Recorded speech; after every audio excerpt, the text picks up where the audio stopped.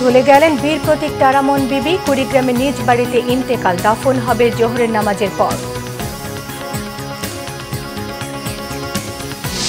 এবারে কেড়ে নেওয়া হচ্ছে সুচির প্যারিস ফ্রিডম অ্যাওয়ার্ড। রাখাইনে রোহিঙ্গা গণহত্যায় নিশ্চুপ থাকার মাসুল।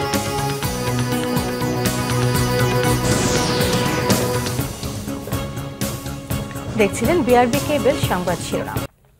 এবারে পুরো সংবাদ। আওয়ামী লীগের সাধারণ সম্পাদক ওবায়দুল কাদের বলেছেন, হেরে যাওয়ার ভয়ে নির্বাচন বানচালের নানা পথ খুঁজছে বিএনপি। আওয়ামী লীগ কোথাও নির্বাচনী আচরণবিধি লঙ্ঘন করেনি বলেও দাবি তার। শুক্রবার ধানমন্ডিতে আওয়ামী লীগ সভানেত্রীর কার্যালয়ে দলের নির্বাচন পরিচালনা কমিটির বৈঠক হয়। সভায় কমিটির অধীনে থাকা 15টি উপকমিটির কাজের অগ্রগতি পর্যালোচনা করেন কমিটির সদস্যরা।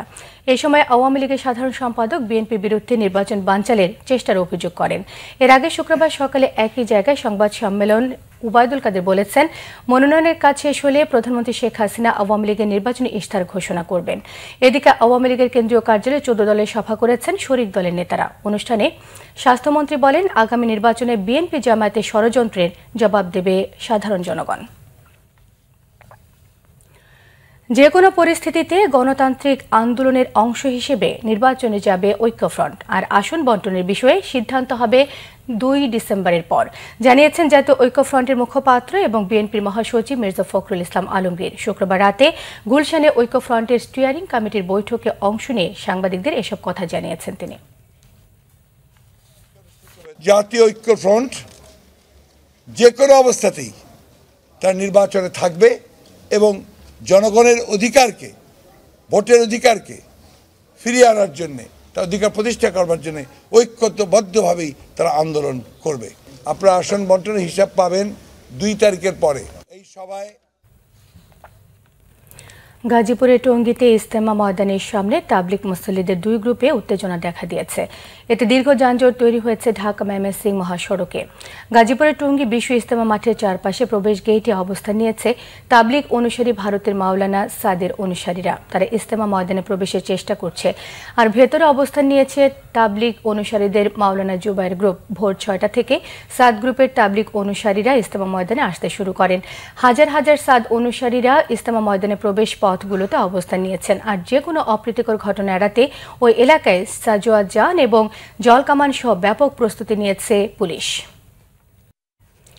চিরতরে চলে গেলেন বীর প্রতীক তারামন বিবি। গেল রাত 1:30টায় কুড়িগ্রামের নিজ বাড়িতে ইন্তেকাল করেন তিনি।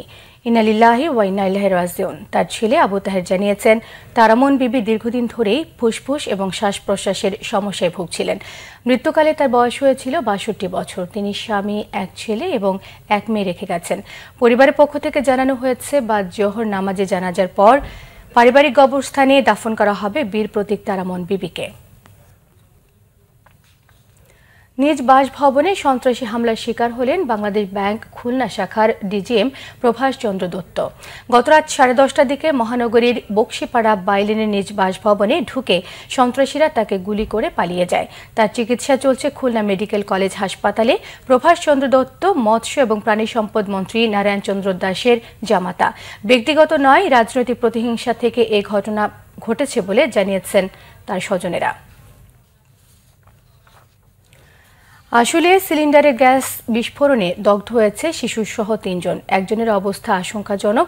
তাদের চিকিৎসা চলছে ঢাকা মেডিকেলের বার্ন ইউনিটে। ভোর 5টার দিকে আশুলিয়ার পশ্চিম বাইপাইলে একটি বাড়িতে দুর্ঘটনা ঘটে। পরে খবর পেয়ে ফায়ার সার্ভিসের একটি দল আগুন নিয়ন্ত্রণে আনে।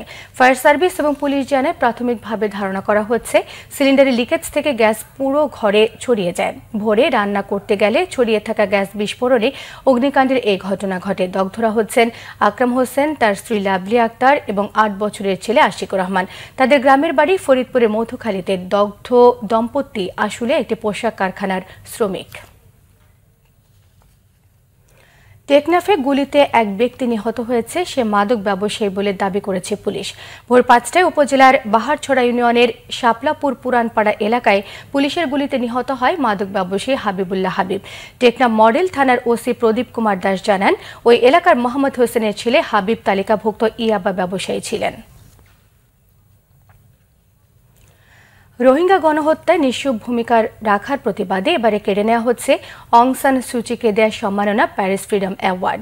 চলতি মাসের মাঝামাঝি সিটি কাউন্সিলের বৈঠকে সম্মাননা প্রত্যাহারের বিষয়টি চূড়ান্ত হবে। প্যারিসের মেয়র জানান, মিয়ানমারে মানবাধিকার লঙ্ঘনের একাধিক ঘটনা এবং রোহিঙ্গাদের উপর সেনাবাহিনীর বর্বর নির্যাতনের প্রতিবাদে এই পদক্ষেপ নেওয়া হচ্ছে। রোহিঙ্গা গণহত্যা প্রসঙ্গে মতামত জানতে চেয়ে গত বছর মেয়রের দপ্তর থেকে পাঠানো চিঠিরও জবাব দেননি সুচি। একই কারণে গ্লাসগো, এডিনবার্গ এবং অক্সফোর্ড শহর থেকে প্রাপ্ত সম্মাননা হারিয়েছেন শান্তিতে নোবেল বিজয়ী এককালের জনপ্রিয় গণতন্ত্রপন্থী নেত্রী সুচি। এর আগে তাকে দেয়া সম্মানসূচক নাগরিকত্ব প্রত্যাহার করে নেয় কানাডা, সম্মাননা কেড়ে নেয় অ্যামনেস্টি ইন্টারন্যাশনালও। গত বছর মিয়ানমারের সেনাবাহিনী এবং কট্টর বৌদ্ধদের বর্বর নির্যাতনে কয়েক হাজার রোহিঙ্গা নিহত হয়। নিরাপত্তাহীনতায় নতুন করে বাংলাদেশে প্রবেশ করে 7 লক্ষাধিক রোহিঙ্গা। পদত্যাগ করলেন আরেক ব্রিটিশ মন্ত্রী স্যাম জিমা। ব্রেক্সিট নিয়ে বিরোধিতা থাকলেও বিকল্প কোনো পথে না হাঁটার কড়া বার্তা দিয়েছেন প্রধানমন্ত্রী থেরেসা মে। ইউরোপীয় ইউনিয়ন থেকে প্রস্থান এবং ব্রেক্সিটের প্রতিবাদে পদত্যাগ করা ষষ্ঠ মন্ত্রী তিনি। বিজ্ঞান এবং বিশ্ববিদ্যালয় সম্পর্কিত মন্ত্রণালয়ের দায়িত্বে ছিলেন স্যাম জিমা। শুরু থেকে ব্রেক্সিট বিরোধী ছিলেন তিনি। ইউরোপীয় ইউনিয়নের গ্যালিলিও স্যাটেলাইট প্রকল্পে যুক্তরাজ্যকে না রাখার সিদ্ধান্তের ধারাবাহিকতায় পদত্যাগের এ ঘোষণা এলো। তার দাবি, ব্রেক্সিট কার্যকর হলে ক্ষতিগ্রস্ত হবে যুক্তরাজ্যের জাতীয় স্বার্থ। এদিকে নানামুখী চাপের পরও ব্রেক্সিটের পক্ষে আবারও নিজের অনড় অবস্থান জানিয়েছেন প্রধানমন্ত্রী থেরেসা মে। আর্জেন্টিনায় G20 সম্মেলনে তিনি জানান, বিকল্প চিন্তা বাদ দিয়ে ব্রেক্সিটের সফল বাস্তবায়নে এক হয়ে কাজে নামতে পার্লামেন্ট সদস্য এবং জনগণকে আস্থায় আনার চেষ্টা চালাচ্ছেন। গত সপ্তাহে রোববার ব্রেক্সিট নিয়ে ইউরোপীয় ইউনিয়নের চূড়ান্ত সমঝোতা হয়েছে। এই ছিল এখনকার মতো। পরের সংবাদ দুপুর 12টায় দেখার আমন্ত্রণ রইল। এছাড়া ফেসবুকে বাংলাভিশন সংবাদ সরাসরি দেখতে লগ ইন করতে পারেন facebook.com/বাংলাভিশন। এতক্ষণ সঙ্গে থাকায় সবাইকে ধন্যবাদ।